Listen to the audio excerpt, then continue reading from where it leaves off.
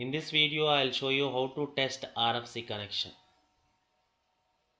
So let us go to the system, and right now I have logged on to QAS system. I am within 001 client. So from here, let us see what all the RFC destinations are available using SN59T code.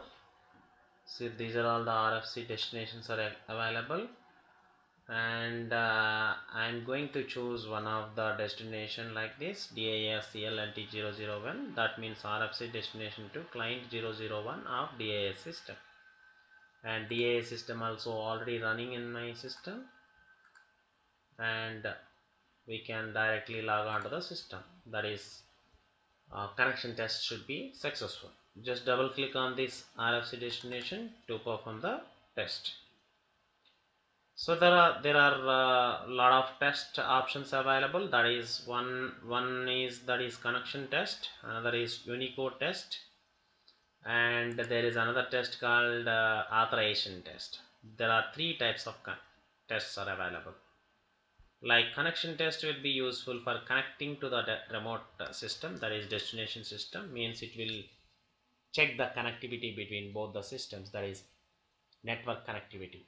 That is just like network level will use ping command. In the same way, it will test to connect to destination system using this function. And authorization test, it will test the user account which is available in the destination system and the password of the user, and whether he has the authorization to log on remotely or not, it will test. So if you use authorization test, that particular function will be performed. And a Unicode test, whether the remote system, that is target system, is Unicode based or non-Unicode based, it will check it out. So let us test one by one. Like first of all, let us test connection test. So the connection test can be run from utilities test, connection test, and you should get the successful result like this. And go back, go to utilities test, click on authorization test, same type of result should be displayed, and go to utilities test and Unicode test, so that it should give the information like this, that is target is a Unicode system, character size 2. So all the tests are passed.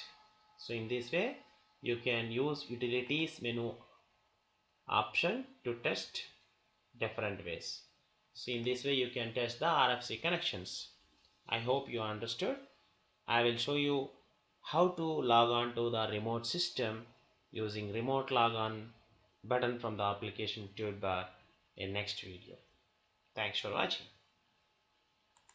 If you have any questions on this video, you can post your message within www.punarvasi.com, and I'll try to give you answer as soon as possible.